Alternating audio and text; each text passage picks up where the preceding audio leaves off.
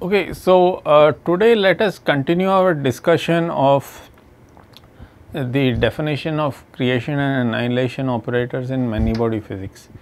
So, specifically we want to utilize that to define what are called Green's functions. So, I already introduced to you the concepts of particle and whole Green's functions in the last class.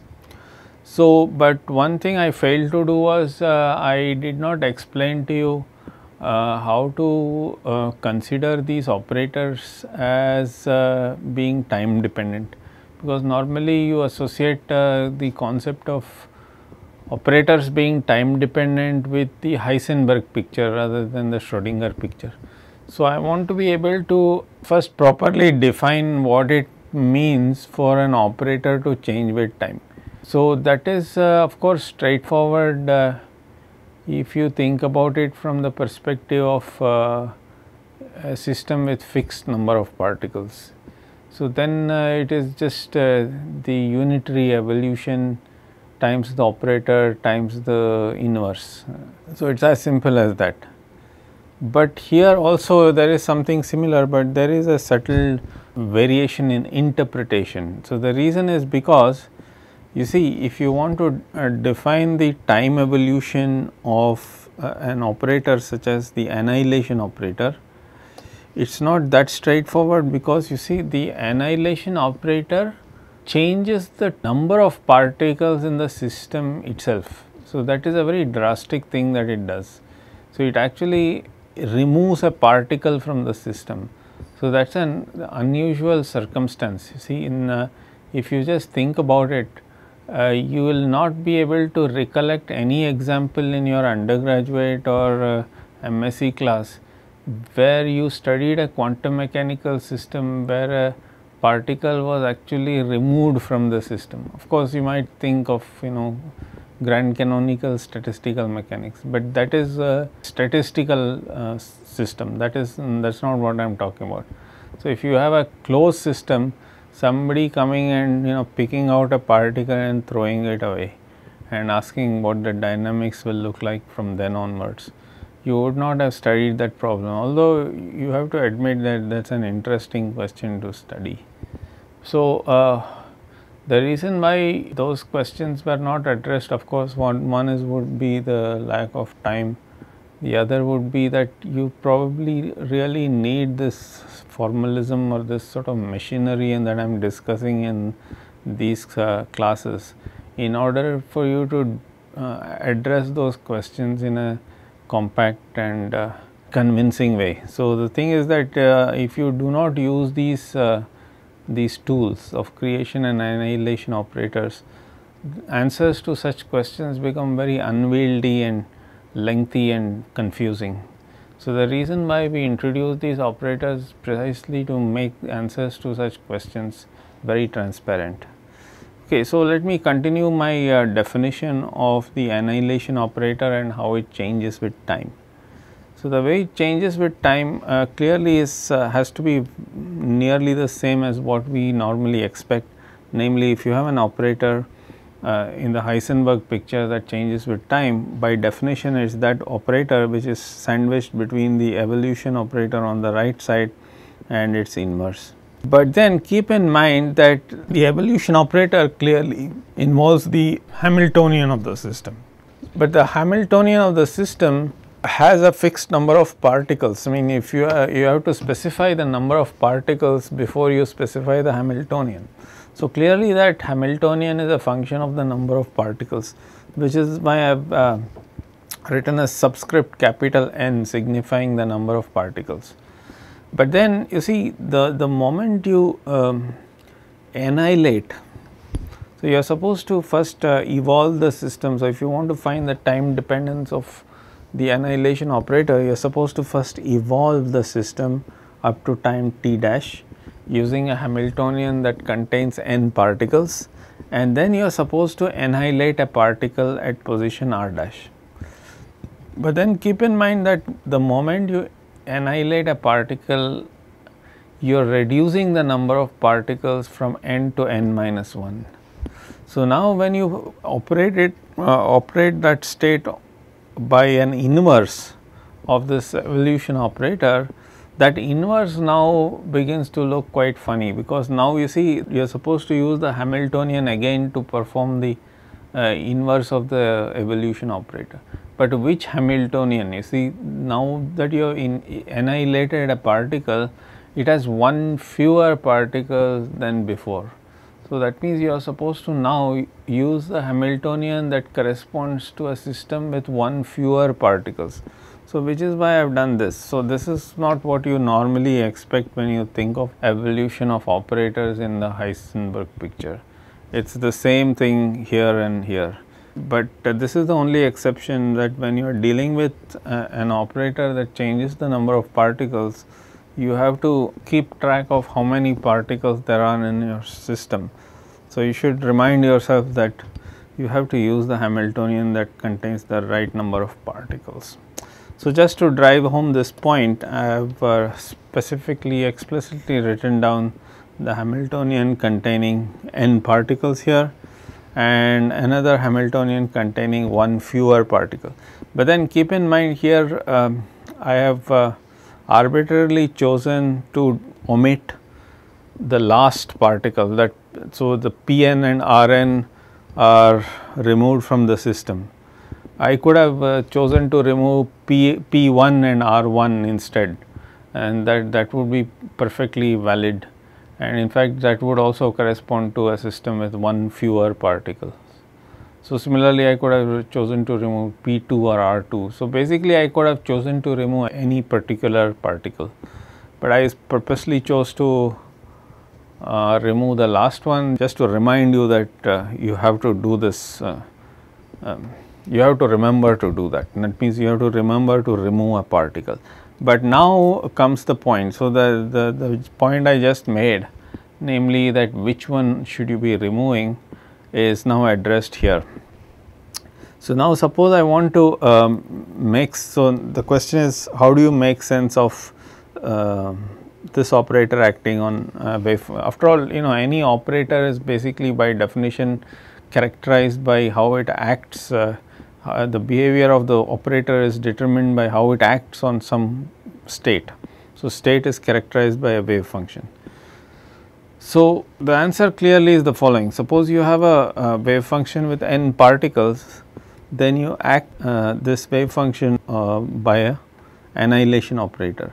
So that annihilation operator, which has been evolved to a time t dash, is clearly determined by the unitary time evolution with n particles, and then its inverse with one fewer particle, because there is an annihilation in between. Okay, so now when you act this on the wave function containing n particles, so clearly this has a very familiar interpretation, and namely that is so now this becomes the wave function in the Schrodinger picture, which has been evolved from time t equal to 0 up to time t equal to t dash. So that is the that's how you transit from the Heisenberg to the Schrodinger picture, if you recall your undergraduate quantum mechanics, because now this has a clear interpretation of the wave function of a system of n particles. Well, this does. This has a wave function of system of n particles which has been evolved from time t equal to 0 up to time t equals t dash. But then what do you do with that wave function? You annihilate a particle at position r dash. So I am going to assume that these wave functions have already been properly symmetrized. I mean, it just lengthens our calculations if it has not been done. Because you are supposed to hit the wave functions with the symmetrization each time to ensure that they get properly symmetrized. So it makes perfect sense to assume that that has been done beforehand. So given that it has been done beforehand, you are supposed to now annihilate a particle at r dash, and if it has already been done beforehand, it does not matter which one you annihilate, because I told you that the symmetrization operator, which has already been carried out on this wave function, democratizes all the coordinates in such a way that it does not make a difference which one you annihilate. So as a result, I am going to without loss of generality, choose to annihilate Rn. So, if I annihilate Rn, it now becomes R dash. So, having done that, then I am now called upon to that is the transition here. So, this becomes the Schrodinger interpretation, and now Rn gets annihilated by R and it becomes this. Now, what I am supposed to do, you see, now you stare at this. What is this wave function? It is a wave function with one fewer particles. That means it had n particles to begin with, but it has one fewer particle now. Now, what you do is you undo what you did, and what did you do earlier? You evolved.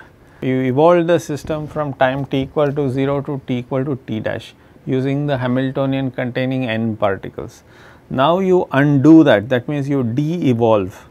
But then in order to de-evolve, you have to use the same Hamiltonian, but now all of a sudden you see there is one fewer particle in your system. So, that means you are supposed to now de-evolve using a Hamiltonian which has one fewer particles. So, which is in other words this one, which is the reason why I chose to omit the last one, because see once you democratize using the symmetrization operator, it makes no difference which one you annihilate. So, I preferentially chose the last one without loss of generality, and then I end up doing this. So, you see now clearly this particular, so once you de-evolve, you end up with a wave function, and that wave function has a very specific physical meaning, and that is basically the what I call the whole wave function. That means it is a wave function. Okay, so let us read this off here. So, it basically it says the interpretation. So, that means if you decide to annihilate a particle at position r dash at time t dash on a state which had initially n particles, you end up with a whole wave function. And what is the meaning of that whole wave function? It is that wave function at time t equal to 0 of n minus 1 variables r1, r2 up to rn minus 1, which when evolved from this time to t equals t dash. So, that means it is that wave function which when evolved from this t equal to 0 to t equal to t dash, right, becomes identical to this function. So, and what is this function? This is basically the original function evolved from t equal to 0 up to t equal to t dash, and then replace the last one and by r dash. So, basically that is what it is. So, I am making a big fuss about something that is rather simple to understand if you just think a little bit. So, basically I am just trying to put this in words, I am just trying to verbalize these equations, which is not always a good idea, but so basically this is what it is. It basically represents a system with a hole, but then that hole has been propagating.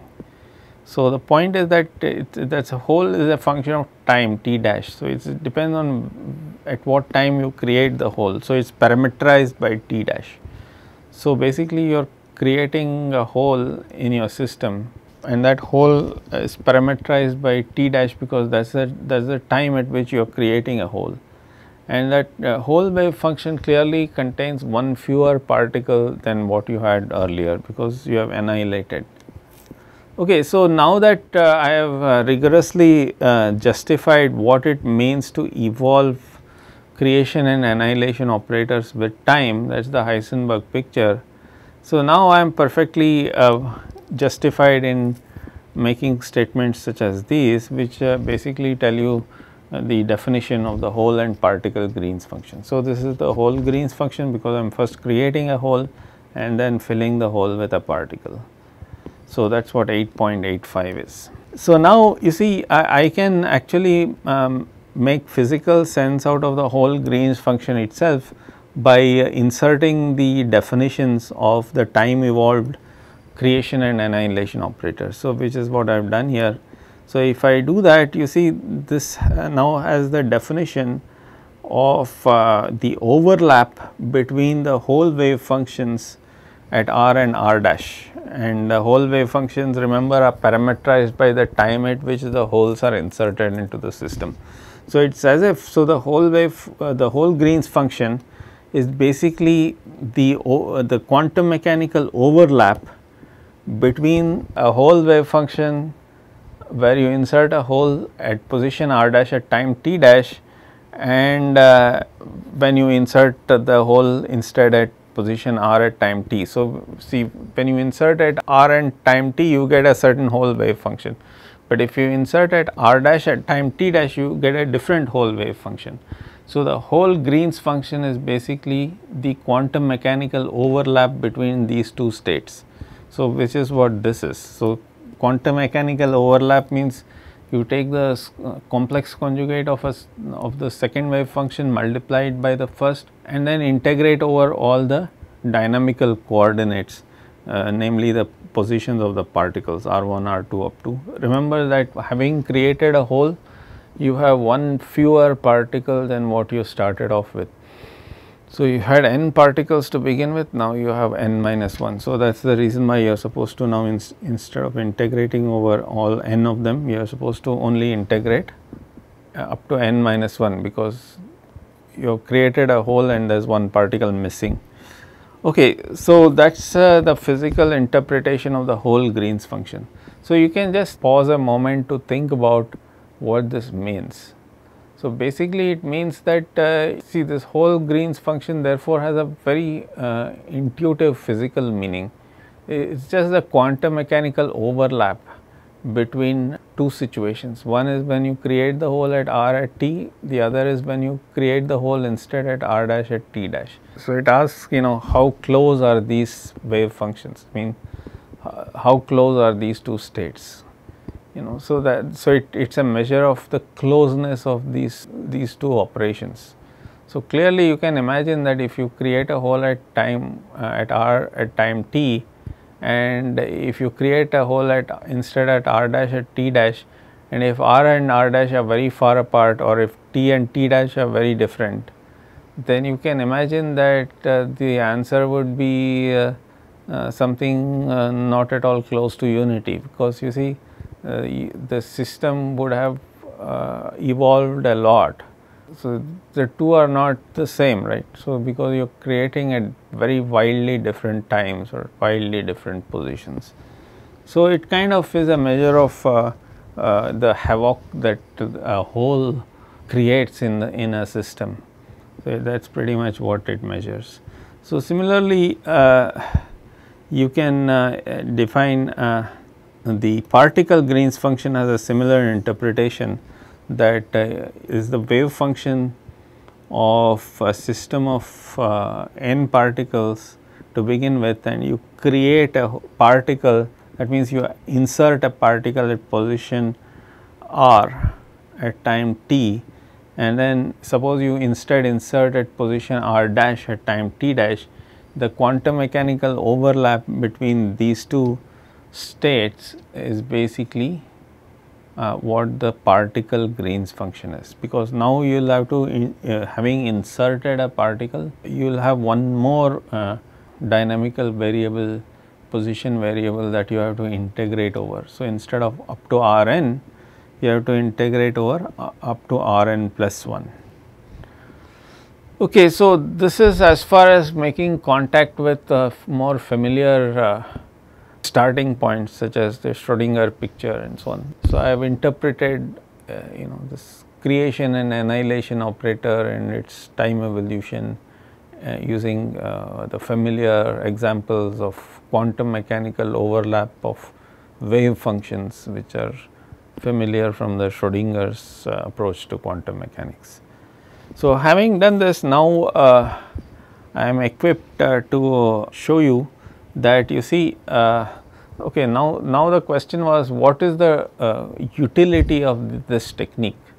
So, remember what is the, suppose you ask the same question for the original problem that I started off with in this chapter, namely one mass tied to one spring. What is the utility of using creation and annihilation operators there?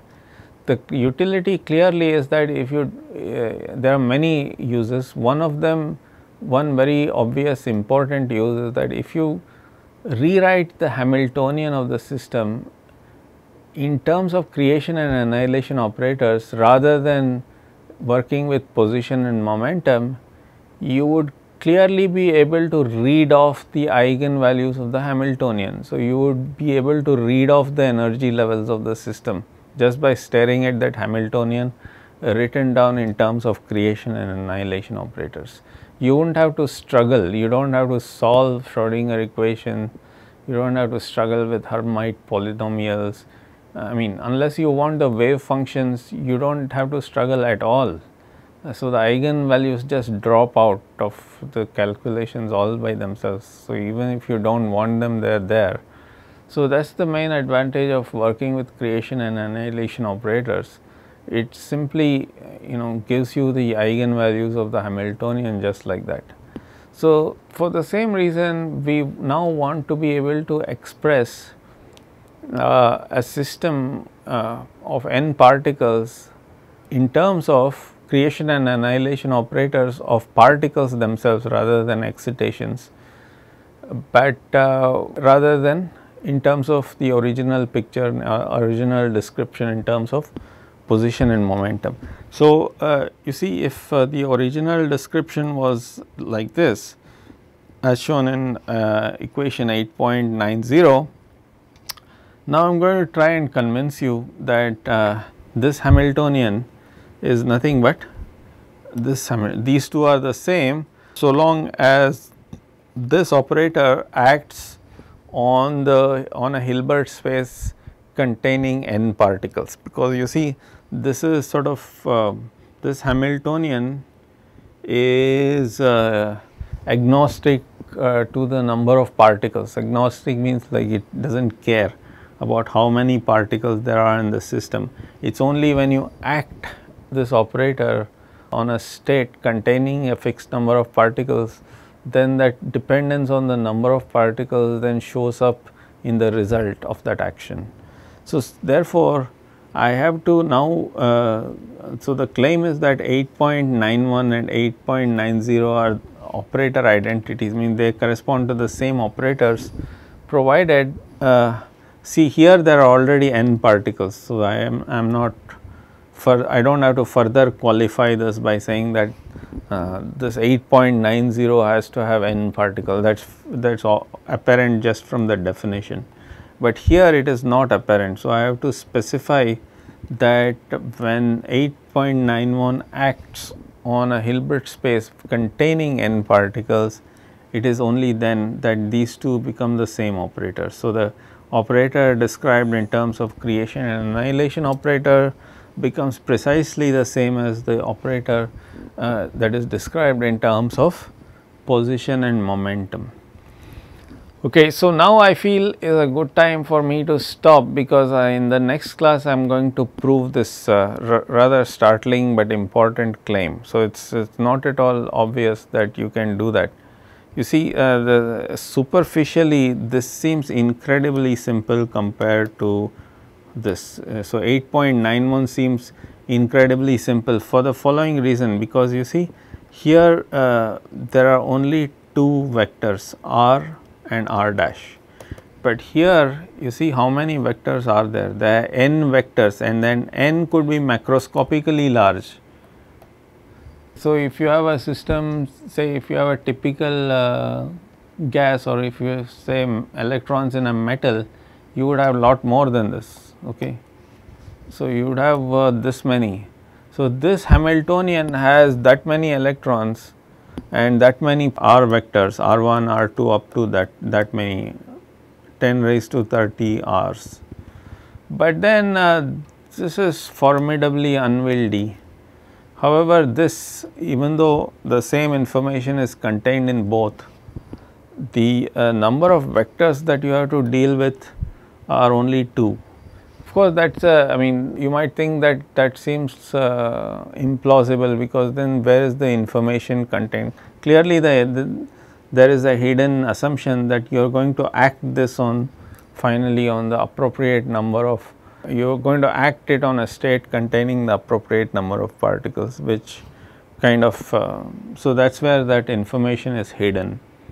But nevertheless, it is really, so you can imagine that from a formal standpoint for calculational purposes, 8.91 is likely to be far more convenient in doing practical calculations than 8.90, because of the sheer number of vectors that you have to handle here, because they are all mutually interacting by implication. So, these are this is two body potential energy. So, they are mutually interacting, so it is quite formidable, but here even though they are mutually interacting, the number of vectors that you have to handle are a lot fewer. Okay, so I am going to stop here now, and in the next class I am going to prove this claim to you in significant detail. Okay, thank you. So, hope to see you in the next class.